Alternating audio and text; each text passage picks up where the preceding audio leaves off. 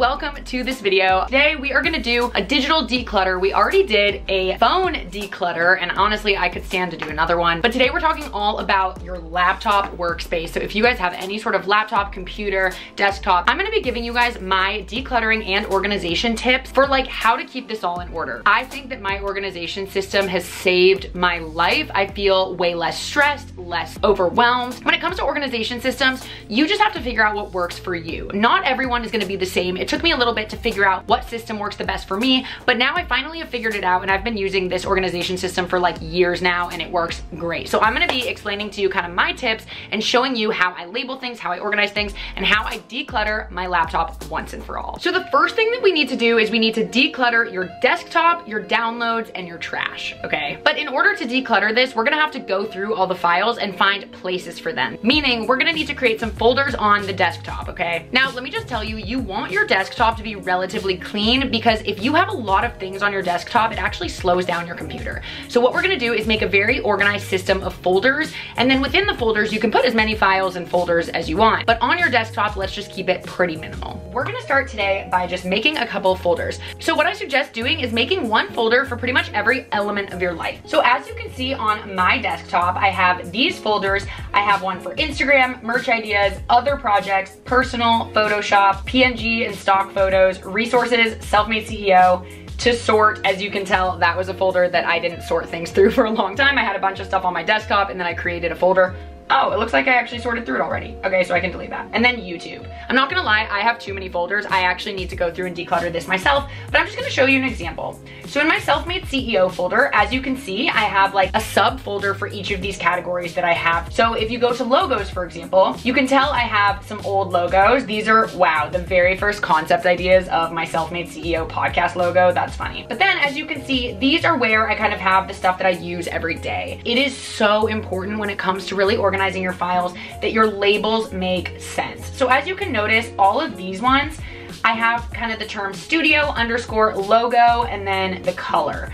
So this just helps you to like group everything together that goes together. And I'm gonna show you how to label that right now. So right now, I'm gonna show you how you can make folders and subfolders and how to label if you are, for example, a student. But you can emulate this exact same system for basically any aspect of your life. If you have a job, if you are a student, if you run a business, whatever it is. So if you are a student, here's what I recommend. You first would create a new folder, and you would call it like senior year. I like all caps personally. So you call it senior year, and then within the senior year folder, I would recommend putting a subfolder for each class. So let's say like English, history, for example, right? The next part is up to you. I would recommend potentially making another folder that's like each month. Or if you're just really good at labeling your files, you don't even need that. You can just have it in chronological order based on date, and I'm gonna show you what to do. So we're just gonna pretend that this image is like an English assignment.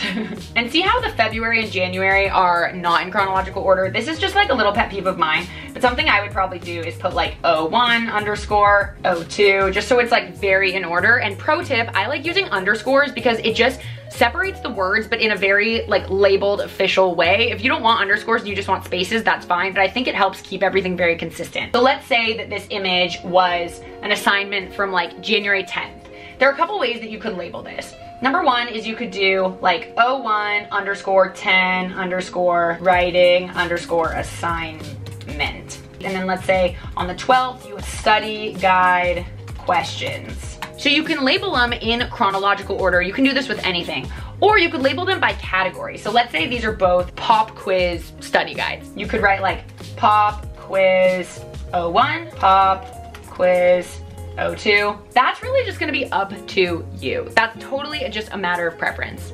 To show you guys a quick example of kind of how I organize things, if you go to my folder called main footage, this is where I put my main channel footage. So everything in here is stuff that I have not uploaded or edited yet. If I go to my old footage folder, as you can see, this is insanely organized. So literally this is every video that I posted in 2019. This is all the footage. So what I decided to do as my system is I labeled each video just a number in order. This was my second video, third video, fourth, fifth, sixth. And what I did did is I actually had that corresponding number also correspond to my thumbnails. So if I go to my thumbnails, you can see thumbnail 1, 2, 3, 4, 5, 6. So this corresponds. This number corresponds to the footage, which also corresponds to the finished video. If I go to this finished videos folder, main channel, I have 1, 2, 3, 4, 5, right? So it's super easy for me to right away, I know that my footage is all in this main footage folder. Under here, under a number, I can find the thumbnail right there, and I can find the finished video in my main channel finished video folder. And that's the system that I have found that works best for me. Okay, so once the folders are made, it's time to actually go through your computer of all the files that you currently have. You're gonna go through your desktop, downloads, documents, and trash. If you look at my desktop right now, there's definitely like way more things on here than I mean for there to be. What I recommend doing is deciding that you're gonna do it like once a week or once a month or every day or just randomly when you think about it. That way stuff doesn't pile up and get cluttered.